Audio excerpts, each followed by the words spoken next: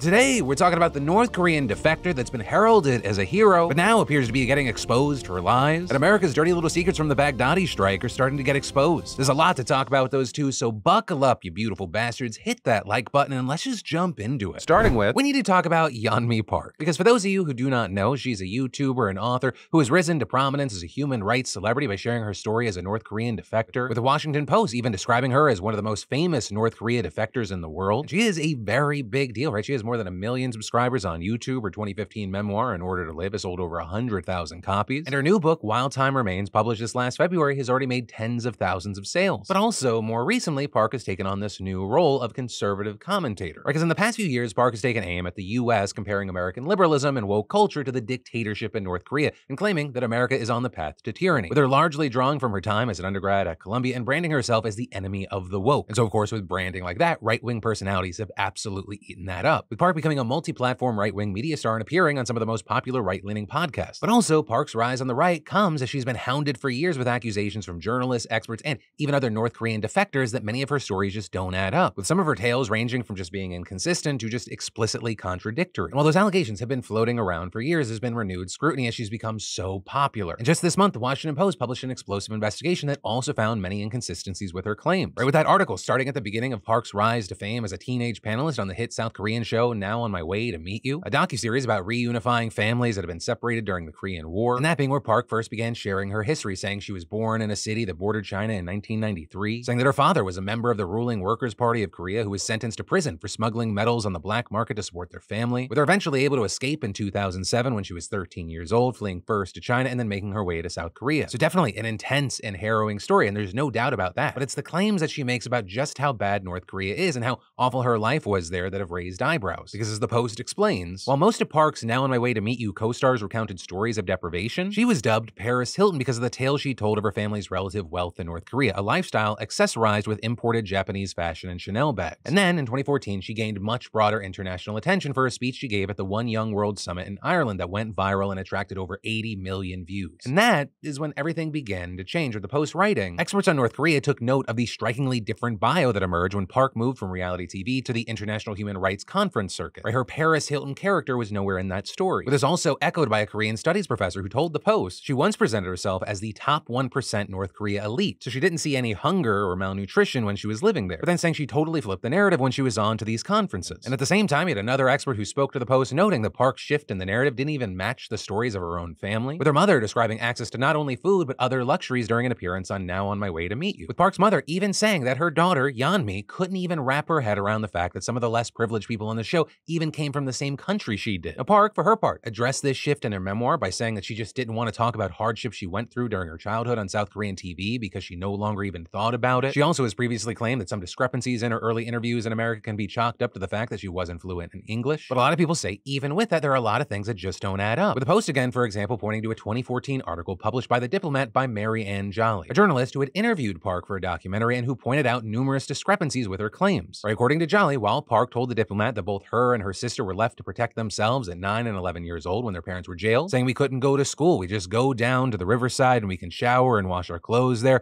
and then we go to the mountains and get the grass to eat, adding that she ate wild foods like grass or sometimes dragonflies, just anything I could eat at that time. But on a previous interview with BBC Radio, she had said that when her parents were imprisoned, her sister lived at her uncle's house while Park herself was sent to live at her aunt's house in the countryside for 3 years. And when asked about the hardship she experienced during another interview around the same time, she made zero mention of grass and dragonflies, instead saying she could afford 2 meals, but also comparing that to people who lived on the streets and, quote, eat everything, and even going as far as to assert that her hardships were nothing comparatively, and that also seemingly backed up by her mom during her On My Way to Meet You appearance. And another key thing there, the host of the show even noting that when people talked about struggling to eat or eating grass, Park would say, oh, that never happened, and asked her mother why that was, to which she responded, we were not to that extent. We were just never in a position where we were starving. Park has also made numerous claims about executions in North Korea that have been questioned and even directly refuted. Or she previously said she saw her friend's mother executed in a stadium for watching a Hollywood movie. Sometimes when she told the story, she said it was a South Korean DVD, not a Hollywood movie. But also beyond that discrepancy, other defectors even told The Diplomat that not only were there never executions in the stadium that she was talking about, there weren't even any executions happening in the city that she lived in during that time period she described. With one woman who defected from the same city as Park a few years after telling The Diplomat, how can you be executed for watching an American film? It sounds ridiculous even saying it. That has never happened before. Other defectors also confirming that, as did Andrei Lenkov, who is one of the leading authorities on North Korea Korea, having studied there in the 80s, taken multiple research trips, and interviewed hundreds of defectors. And while both he and the other defectors said that people could go to jail for watching Western movies, they wouldn't be executed. Blankov telling the outlet that the kinds of crimes that usually result in public executions are murder, large-scale theft, especially of the government property, sometimes involvement with large-scale smuggling operations, including human trafficking. And that's also not Park's only account of executions that Blankov has disputed. As recently as 2021, she went on Joe Rogan's podcast where she made more claims about public executions. And what are the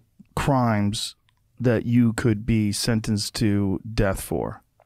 Is as little as, so in North Korea, every room has to have a portrait of Kims. And the inspector comes out of nowhere in the middle of the night and then touch the portraits. If they see any dust, they say your royalty is not high enough. And then you can get executed and sent to prison camp 3 generations of your family. But Blankov told the Post that this is a distortion of something that happens in North Korea, where citizens are forced to have self-criticism sessions where they confess failings. And sometimes, due to pressure, they resort to sharing minor offenses that will let them off with minor punishments, like not properly maintaining their shrine to the Kims. But he said Park is seriously exaggerating, and her description would be the equivalent of telling North Koreans that Americans can be executed for a speeding ticket. And there are also other smaller claims too, like Park's repeated claims that North Koreans don't have maps of the world and that they don't have to learn simple math like 1 + 1 = 2. Blankov noting that pictures of elementary school textbooks prove that's just not true. And Park's seemingly false stories have now gone beyond just North Korea and veered into hot-button issues in America. For example, during her interview with Rogan, Park claimed that she got punched and robbed by 3 black women during the George Floyd protests in 2020 when she was in Chicago. I was trying to catch and call the police, and these people on the street, the bystanders, white people, calling me I'm a racist, telling me that the color of skin doesn't make them a thief. And I became... Wait a minute. So you got robbed by these 3 black women. And I got punched. You got punched and robbed. Violence, yeah.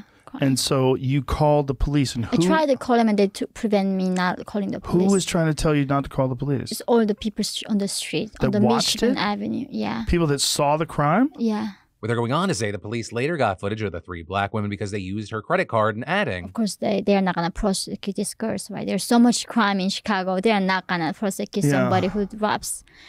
And that's when I was thinking, this country lost it. But according to a Chicago police statement obtained by the Daily Mail, Park wasn't robbed by 3 women, but rather a woman and a man, which is arguably a weird thing to change. And also the female suspect was prosecuted, being charged with the crime, pleading guilty, and serving 2 years in prison, with even Park herself acknowledging that the female robber was prosecuted in her most recent book. And understand, everything that we're talking about, I don't even want to call it a greatest hits or a highlight reel. These are just some of the things in a much bigger situation. And so if you want to dive deeper, I'll link to articles down below. But you have this all-around bizarre situation, and you have people going, well, why do this? But well, there, the answer would be like it is for most stories, clout and or money. There's a lot of direct and indirect money to be made with engagements and ongoing work with right-wing groups. Obviously, as her star rises and she goes on these shows and they're clipped and more people find out about her, more people are more inclined to, buy her book and things like that. But also you get examples like direct payments, where they're telling reporters she made $6,600 a month working with conservative group Turning Points USA, and that was just one engagement. There's also a thing that I want to mention. I do not want anything in this to seem like I am pro-North Korea. Fuck the Kims, those murderous monsters. But my feelings need to be based in reality. And that's also why you have experts saying that spreading false or exaggerated claims about North Korea not only undermines the real stories of other defectors, but it also hurts the actual people who live there under the regime because it overshadows actual concerns about human rights in the country. With another expert saying she basically just acts as a mirror for conservative audiences to look into and having all their fears about liberals turning America into an authoritarian hellhole reflected right back at them. And those are actually all points that have been repeatedly made by people like Hasan, Piker, a political commentator, who also notably talked about Park a number of times over the last few years, with him continually calling her a grifter, saying that while there is a market in America for North Korean defectors who want to share their real traumatic experiences in an oppressive country, Park takes it to a whole other level. There are plenty of very real harrowing realities from North Korea, obviously. So there's truth to it as well. But you get bored after a while of hearing the same shit. So what she does instead that I think is like pretty smart is she'll turn around and basically say like, in America is just like North Korea because of liberals. It literally minimizes the experiences that people living under the brutal regime, the brutal Kim Jong-un regime, this person is literally a grifter. There are a lot of defectors that do this. Props to them. They escaped. And now they want to make money. And there is a massive audience of fucking idiots that are like, hell yeah, brother. In North Korea, you're right, brother. They're just fucking, the worst place. They all want to kill us. They all want to murder us, brother. Yeah, yeah. Like, we should glass North Korea. And this is all that this is to just like give people that fuel to feel that way. But with all that's been said and shared, I now gotta pass the question off to you. What are your thoughts here? And then, switching gears, last week I was telling y'all how HelloFresh quick and easy meals have been a lifesaver countless times for me. But with that, I forgot to tell you how great these quick and easy meals taste. So thank you, HelloFresh, not only for sponsoring today's show, but I guess also for existing. Weekends can get hectic, but you gotta eat. And not only was the mozzarella crusted chicken with blistered tomatoes and potato wedges a hit with all of us, it didn't steal time from our Saturday. Because HelloFresh wants you to have it all, free time and fresh, tasty food. They take care of the meal planning and deliver the ingredients, so everything you need to whip up a delicious meal arrives right to your door. And HelloFresh's menu features calorie-smart and protein-smart options, plus new vegan dinners to choose from. You having people over? They've got crowd-pleasing treats, from a backyard bratwurst bar to tangy key lime pie. HelloFresh Market makes summer entertaining a cinch. And it's also not just meals, they offer snacks and sides too. And did I mention HelloFresh is cheaper than grocery shopping and most takeout? So y'all go to HelloFresh.com/DeFranco50 and use code DeFranco50 for 50% off plus free shipping. That's right, I'm serious. HelloFresh.com/DeFranco50 and code DeFranco50 gets you 50% off plus free shipping. It is honestly a no-brainer, so go try America's #1 meal kit today. And then, now nearly 4 years after everything went down, we're still learning more dirty details about the U.S. raid on the Syrian compound of ISIS founder Abu Bakr al-Baghdadi. Right, you might remember in the announcement of Baghdadi's death, Trump and his military presented the operation as this flawless, outstanding victory. He died after running into a dead-end tunnel,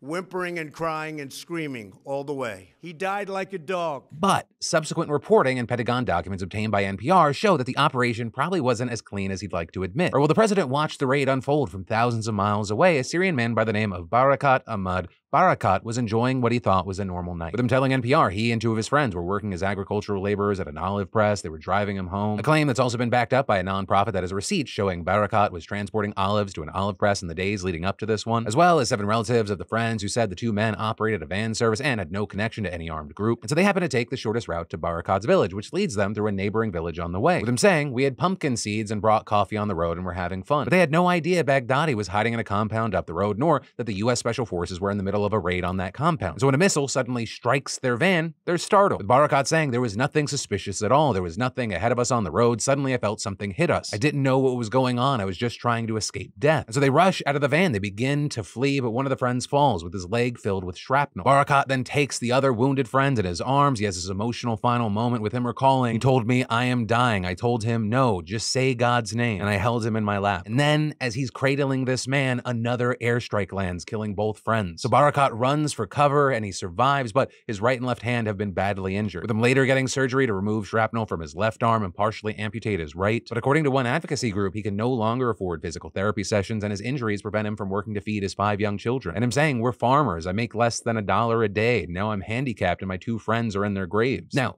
after that raid, the U.S. military took responsibility for the attack, but claimed that the men were militants unaffiliated with ISIS in a van that displayed hostile intent. And in 2020, the Pentagon cleared its troops of any wrongdoing and deemed the victims' families ineligible for compensation, saying in its internal report that the American troops exchanged fire with combatants at an intersection and then noticed the van approaching the same spot, then claiming they fired warning shots, but the van just kept coming, so they neutralized it. But then, NPR sued the Defense Department for a copy of that report, and once they obtained it, they found the story was a lot more complicated. When U.S. ground troops first spotted the van headed towards them, it was some 1,100 feet away, but then they let it traverse about half that distance without doing anything to ward it off. Then a U.S. aircraft, most likely an attack helicopter, fired warning shots on the road about 50 or 60 feet in front of the vehicle, which means even if the van had been moving just 15 miles an hour, it would have only given them 2 or 3 seconds to react before getting hit by the gunfire, which then is even harder when you remember that all of this happened around midnight and the driver probably didn't know where the gunfire was coming from. And with this, a military official claimed at the time that initial reports were that the van had fired on U.S. helicopters, but in a declassified email the next year, an official said that actually no gunfire had come from the van. Also, according to the report, an aircraft pilot thought they saw more explosions come from the van after the strike, indicating that it contained weapons or explosives. But then, the Pentagon found that in retrospect, it couldn't determine what the explosion was, and Barakat claims that they had no weapons. Plus, there was no indication that any investigators went down to the site. And this, even though there appeared to have been some doubt within the DoD itself as to whether the victims were actually militants, with an analyst in the report recommending that officials compile an intel dossier that, quote, further addresses the characterization of the individuals killed and injured as unlawful enemy belligerents.